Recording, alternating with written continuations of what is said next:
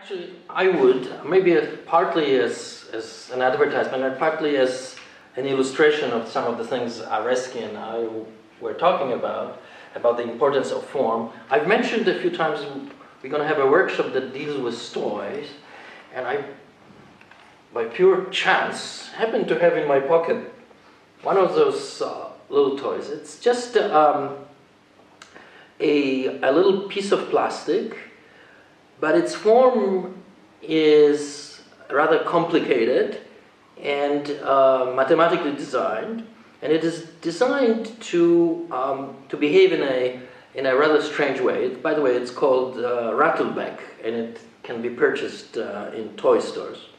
By the way, the toy stores are places where kids and physicists go to shop, because physicists are big kids. But in any case, if I may show you how this works, here's what it looks like.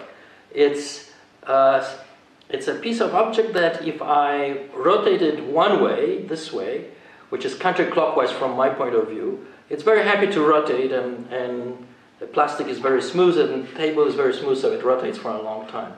But if I try to rotate it the other way, it starts to rattle and reverses the direction of motion. So from clockwise it goes to counterclockwise. I'll demonstrate this one more time. And it goes back. So it's quite an unusual behavior, and the secret is precisely in the form of this thing. So form is paramount.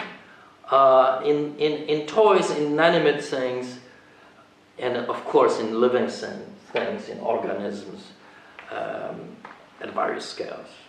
And this is what our program is all about.